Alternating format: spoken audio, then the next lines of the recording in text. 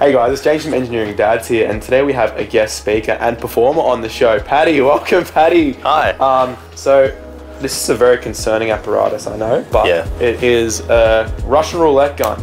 But basically, what it is to begin with is just a shotgun that we got offline for about $20 or $30. Really awesome to play with parties and do some party tricks and whatnot. But to shoot people? No, to load up a shot. Oh, okay. Of alcohol. No, just making sure. Yeah, actually that's a good idea. To load an alcohol shot, which we've got in here, into this little part here, and what it does is when you pull the trigger, it goes into their mouth. So a quick demonstration. Yeah. We decided to play this game, but think, how can we make it randomized so we can play it in a group of people and 1 or 2 people get the shot out of, say, 6, or I capped it at 15 when I was doing the coding. But we just thought, well, that's just Russian roulette, but electronically, and that's what this ridiculous looking box on the top here. It'll be 3D printed this, but looking back, you could probably do this with any box you can buy from Bunnings or JCar or whatnot. So the way it works is it just like turns on there by a switch and it introduces you to the game. And then once that's loaded, it gives you the option to pick the amount of players and shots. So we have to change locations for some reason. So welcome to the other side of Sean's house where the lighting is better. But not as worse. Yeah, still pretty bad. That's alright. So yeah, as you can see here, we have the option to select players. So for this game's sake, we'll select 2 players and then 1 shot. So using the select button here, 2 players, 1 shot, and then yeah, good luck. Paddy, you're up first. Thank you. So Paddy doesn't get the shot, which means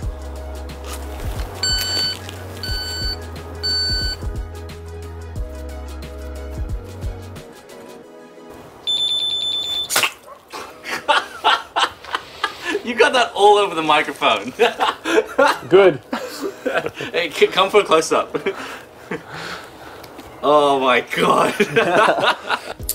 Okay, so this part of the video is to explain in closer detail how it all operates. So here is the actual box. This white little 3D printed box is something we made specifically for this project, and as you can tell, it's a very flush mount, and you can see some of the screws here and on that side there.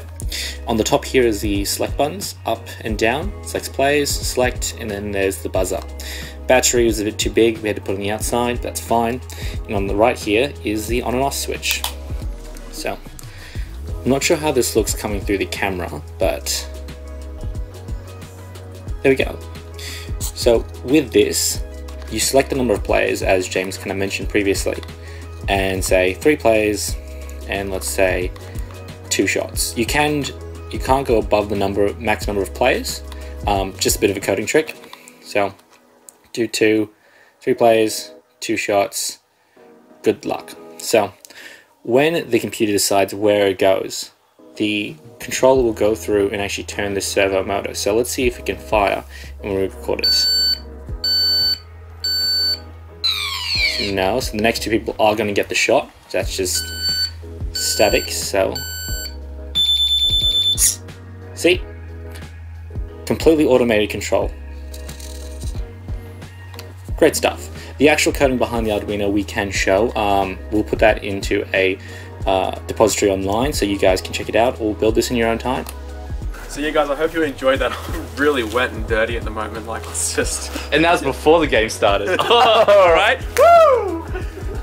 Hey James, towel. Thank you. So yeah, thanks for watching guys, and see you in the next one.